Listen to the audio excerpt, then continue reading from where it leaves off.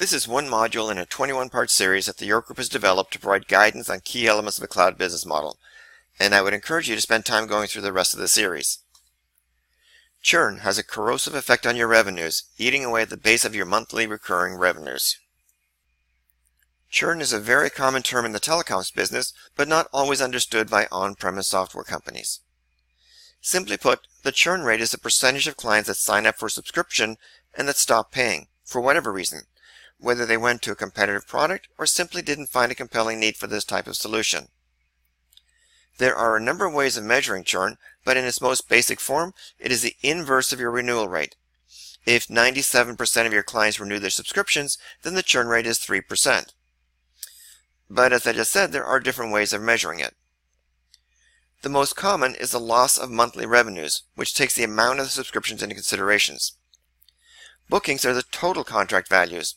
For example, a 12-month contract for $1,000 per month is $1,000 in monthly recurring revenues, but $12,000 in bookings.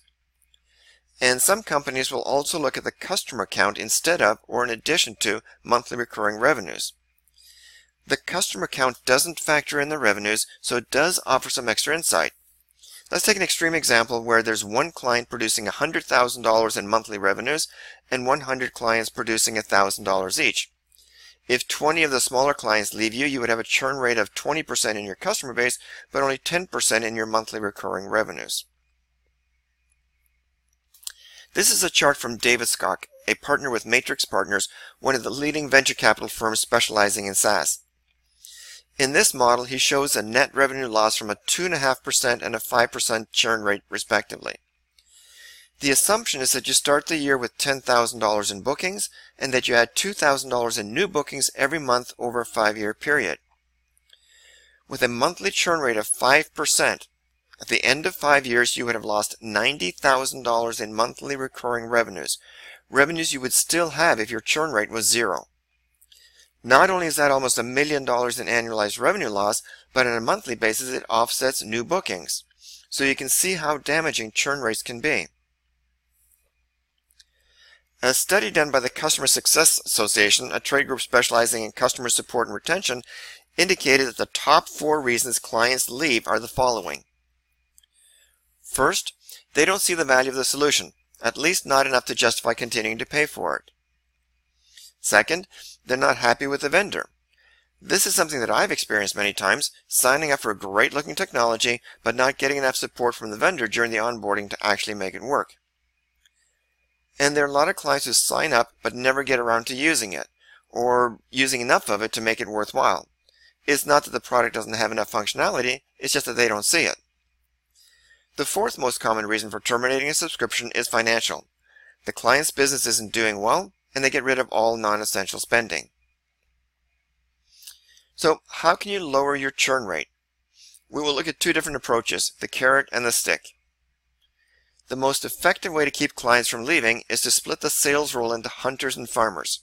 Farmers are often called customer success managers. It is their job to maintain communications, make sure the client is using as much of the product functionality as possible, upsell additional functionality, in general, keep them happy so that they renew.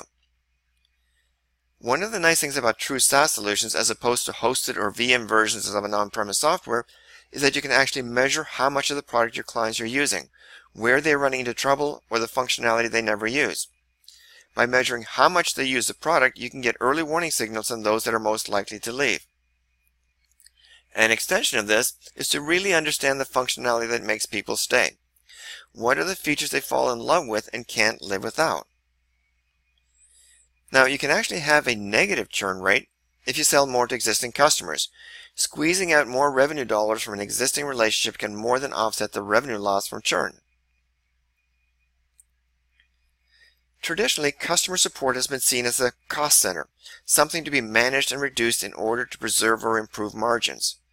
But with SaaS, it is seen as an important part of the client retention strategy, thereby increasing the CLV, or client lifetime value.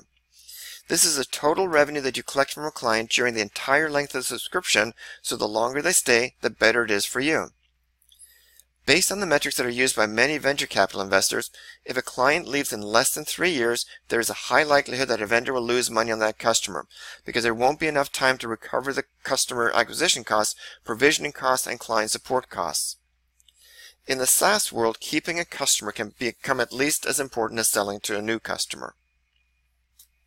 Now, there is a stick as well. There are punitive ways of keeping a client from moving.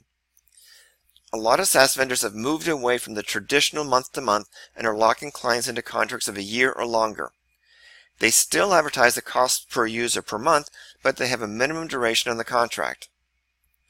Some vendors make it very difficult to get the data back or to migrate to another application. They force customers to export the data into multiple CSV files, making it almost unusable. Another trick is to require a phone call. A lot of people would gladly cancel a subscription if they could do it online by pressing a button. They want to avoid the confrontation or sales pressure of dealing with someone on the phone. While these techniques are used a lot, and they can be very effective, there is a downside. Customers hate it, and they make their feelings known to others in product reviews, social media, online communities, and so on. Now, for most companies, the objective should be to achieve negative churn. What that means is that the increase in revenues per client is greater than the loss from non-renewals. In this chart, you can see the growth in bookings as the negative churn hits 2.5%. There are a number of things that you can do to achieve negative churn, and as we go through them, you will see why it is so important to have farmers that are working the accounts on a regular basis, something hunters are unlikely to do regardless of the compensation structure.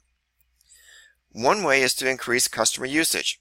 When you look at businesses like OneDrive, a big part of this strategy is to help you find new ways to use more storage. A lot of products have multiple tiers, going from freemium to silver to gold to platinum. Again, this is where the farmers are invaluable, helping customers justify using more features that will move them into a different tier. Many SaaS companies have a family of products. For example, a lot of ERP vendors have CRM, HR, and other products that they can work hard to upsell to existing clients. The York Group helps ISVs and services companies that want to expand their cloud business. Our website offers a wide range of resources that you can access at no cost. And if there's anything we can do to help you, feel free to give me a call or send me an email.